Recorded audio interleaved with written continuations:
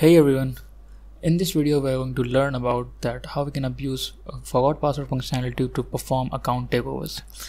Before going into this video, if you haven't checked out the previous video in which I have shown you that how we can manipulate the price of any application as per our choice, then I recommend you to check that out, and let's get started for this video.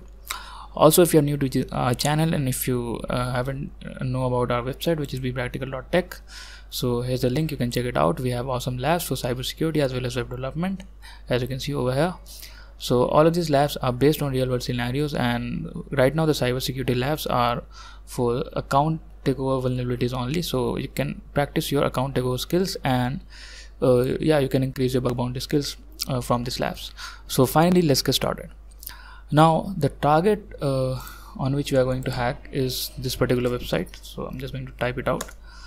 So this is the website in which we are going to perform account takeover through abusing the forgot password functionality. The first thing that you need to do is you need to create your account over here. So I have created my account, so I'm just going to click on login, and let me show you that indeed my account is working. So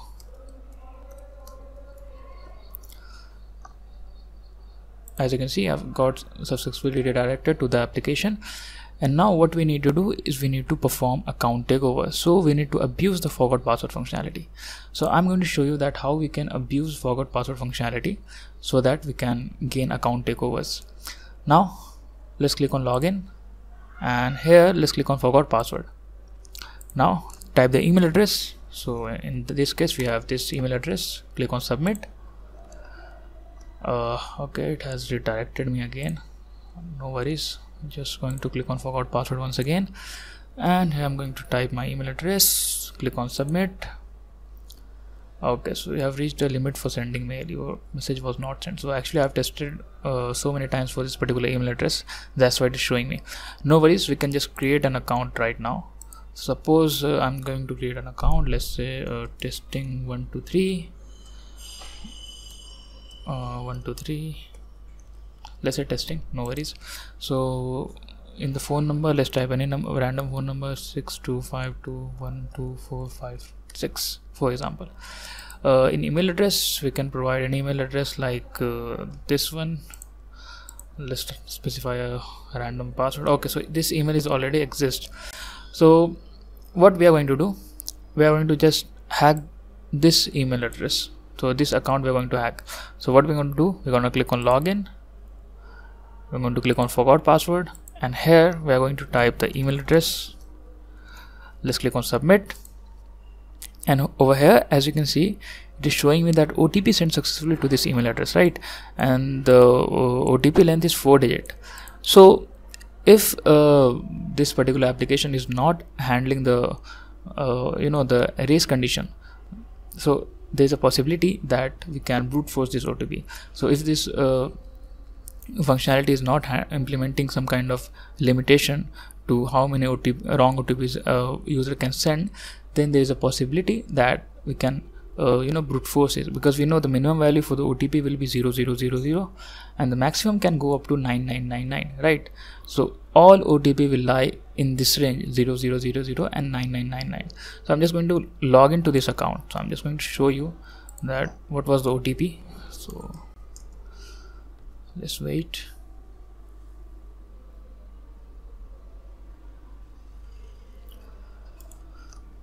So I'm just going to log in.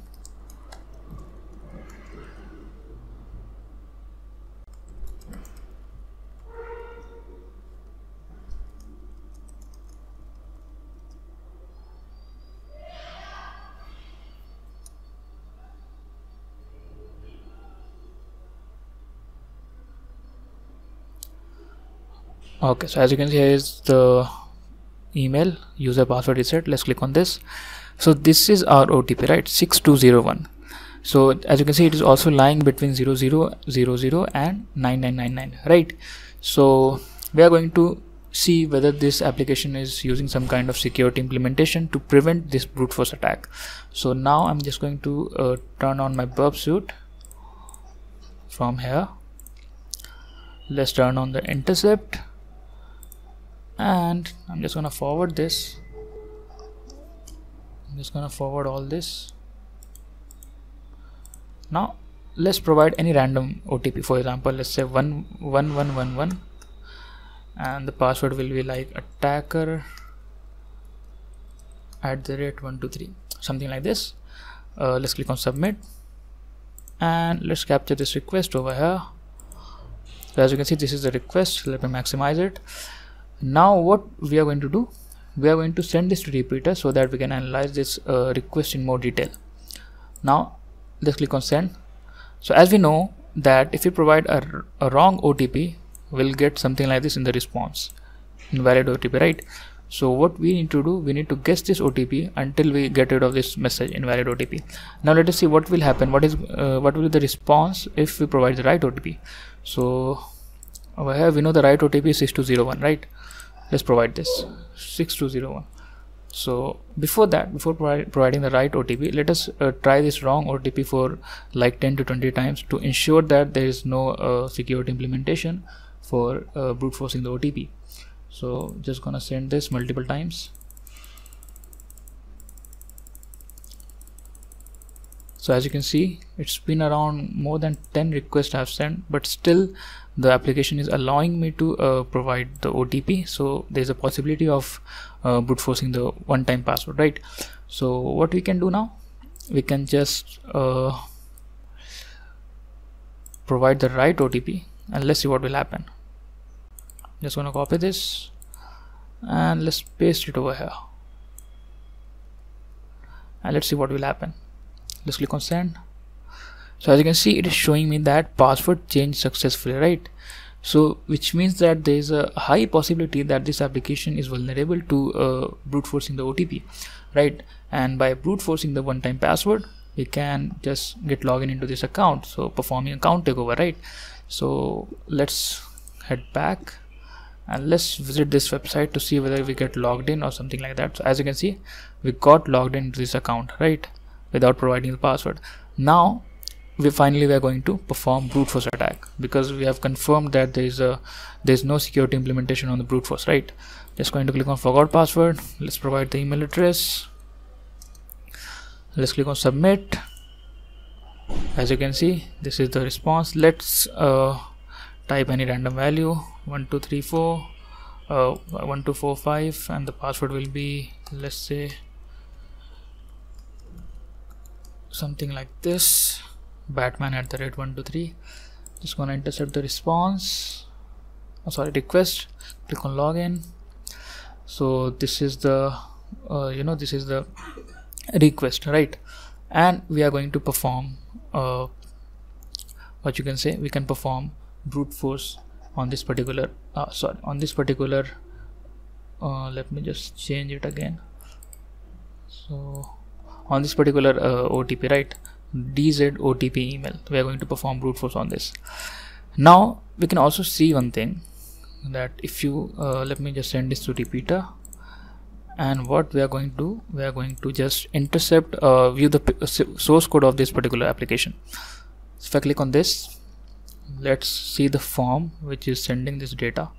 So let us find that form. Yeah, it is a form. So this is user email, user password, forgot password.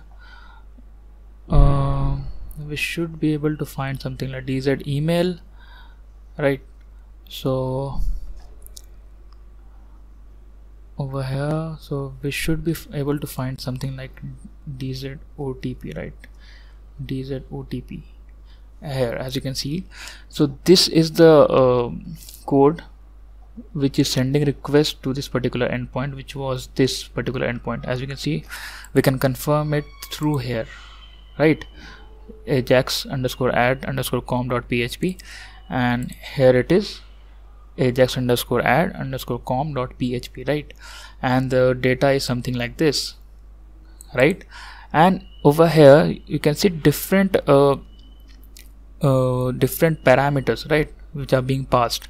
And here there is one extra parameter, DZ password, right? So if you analyze this request closely, we can see that there is no extra parameter. DZ password is not here, but it should be here, right, to change the password basically.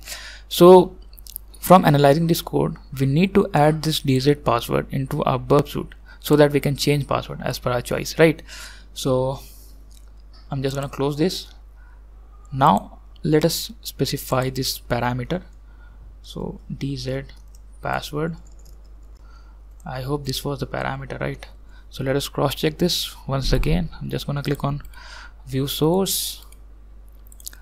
Let's find this dz password.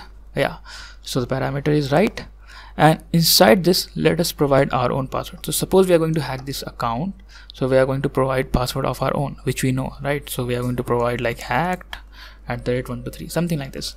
Now click on send. As you can see, it is showing invalid OTP. Now we are going to perform brute force. So I'm just going to send this to intruder. So to perform brute force attack, you always need to send this to intruder, and after that we need to select the area on which we are going to perform brute force attack. So in this case we have this OTP parameter, right? So we are going to guess the OTP. So we are going to add this, and we have to head to the payload section, and we need to select the payload type to be numbers, right? Because we are going to guess numbers basically from 0000 to 9999. Now 0000 to 9999 is very large number, so I'm not going to guess all of it. Instead what I'm going to do, I'm just going to brute force 100 of password. So I'm going to brute force 100 password within the OTP range, and if the application is vulnerable, then it is going to send us it is going to change the password on the right OTP, right?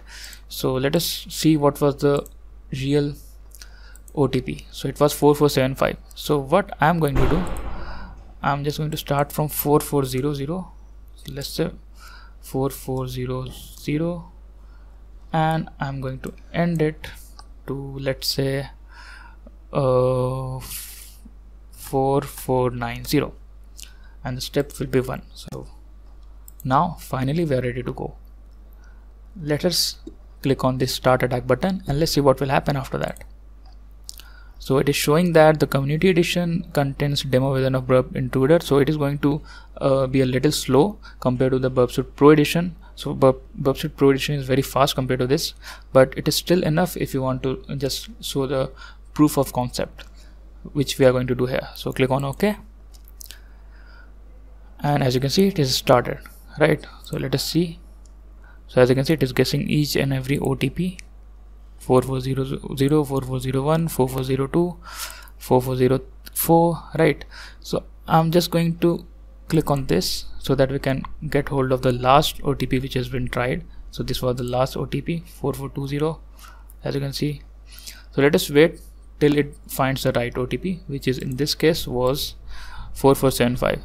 And if Burp Intruder find this OTP, it will automatically change the password to hack @123 if vulnerable.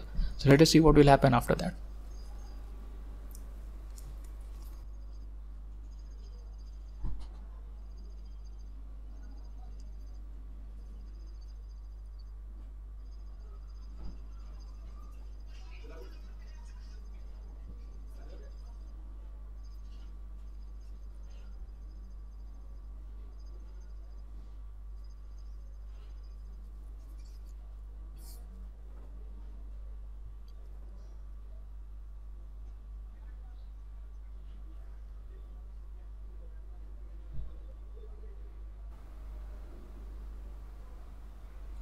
So as you can see, the response is little bit different over here. As you can see, all the lengths are same when the invalid password was provided, right? But when the OTP was right, the length got changed. And if you click on here in the response, you can see that it is showing that password changed successfully, right?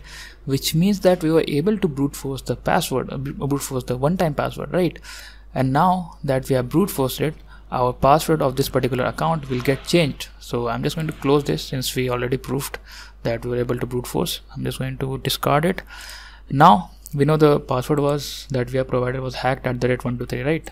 So let's see whether we'll get logged in using this password. So I'm just gonna get rid of this. So we are already logged in. Let's log out, and let's try to provide the same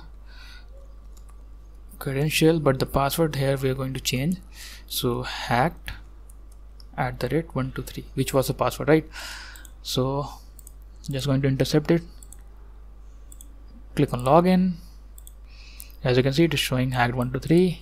So just intercept the response, and let's turn off this and let's see what will happen. As you can see, we successfully got logged in into this account, which means that we were able to brute force the one-time password, right? So I hope you have understood that how we can brute force password to perform account takeovers by abusing the forgot password functionality, right? So if you guys have any doubts or if you guys have any issues, then please let me know in the comment section. Also join our Telegram community channel, where we'll discuss many things related to cybersecurity or any technology that you like. So with that being said, thanks for watching.